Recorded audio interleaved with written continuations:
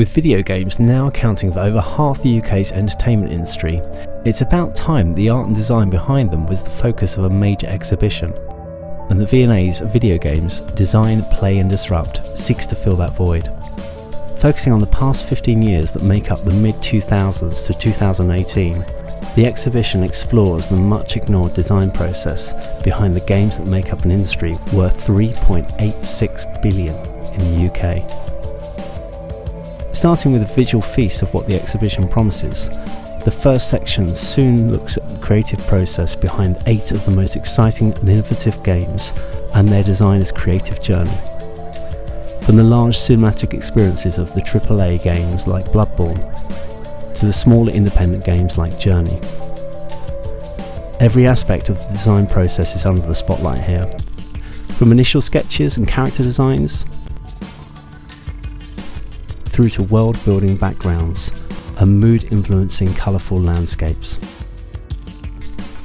The planning behind complex timelines and character arcs are on show, as well as the coding and prototypes behind play mechanics and multiplayer elements. There are some nice little treats in here, such as the mocap suit and footage from The Last of Us, through to the sci-fi visual influences, organically generated creatures, and space design of No Man's Sky, and even the merchandising of games like Splatoon.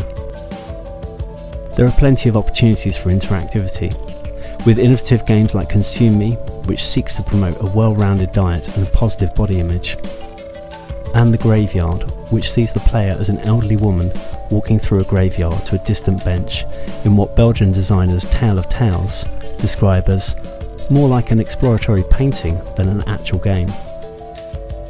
The next section of the exhibition explores the political and inclusive shortfallings of the video games industry. This was certainly my favourite section because it asked some difficult questions about gender, race, nationality and violence. Expert voices are backed up with facts and figures, as well as attempts from video games designers to rectify these injustices.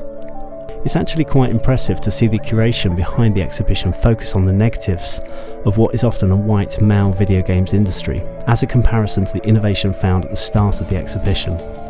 As if aware of the slightly depressing state of play, the curators then lift the spirits with a huge cinema-sized screen, an impressively immersive sound system that showcases over 10 minutes worth of short films looking at anything from space battles to fan art and cosplay. The final stage of the exhibition is an arcade with a difference. Browser-based games like the ragdoll mechanics of sprinting game Quap, which was created by former Cut Copy bass player Bennett Foddy, and Quiz in Love at the End of the World, in which players have to interact with their partner before everything is wiped away, are all given the arcade cabinet treatment. This weird and wonderful arcade gives visitors a chance to experience some of the more left-field offers of the industry, as these games get perhaps their first cabinet release. The last stop of any exhibition is the gift shop, and this one mixes some high-end purchases, such as framed artwork, that rings in well over the £100 mark, as well as t-shirts, books, bags and small purchases for under £10 such as keyrings. Overall, I really enjoyed the exhibition, but I feel that it started much stronger than it finished, and the £18 price felt a bit high for the amount of content. Had there been another room like the political and inclusive second room, or the deep dive into the design aspects of the first room, then I'd have no hesitation in paying the high entry price.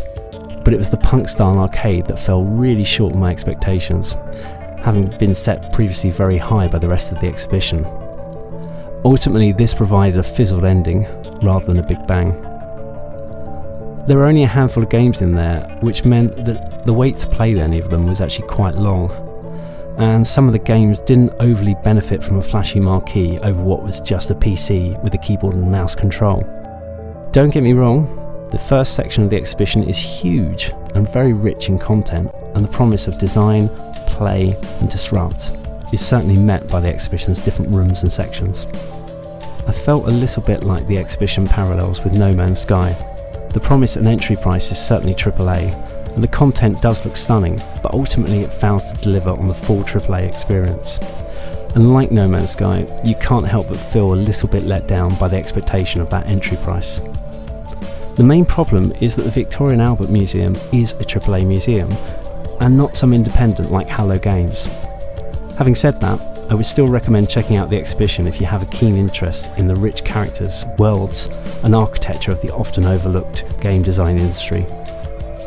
If you're a student, you can get in for the much more reasonable price of £8, and for this price the exhibition is amazing value for money.